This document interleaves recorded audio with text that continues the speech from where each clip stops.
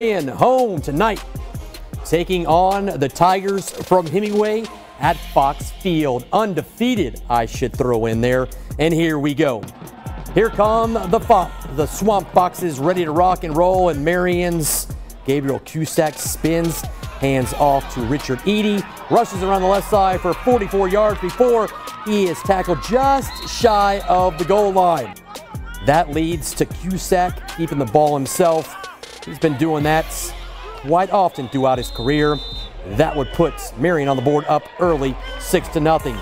Cheerleaders having a good time, and so was everybody Marion. After a fourth down conversion, Cusack, he's going to keep it and find Quashid Scott, who easily gets in for another score.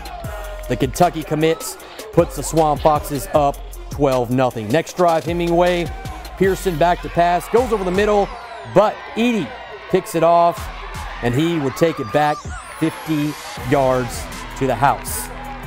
However, the play was negated due to a flag, but at that point, Marion was up 19-0. The Foxes would go on to win this one 53-0 to run their record to 4-0 heading into that CW21 Friday Night Rivals Game of the Week with Sherraw next week. Hemingway, they'll head back home, still in search of their first win as they will entertain King Street. Others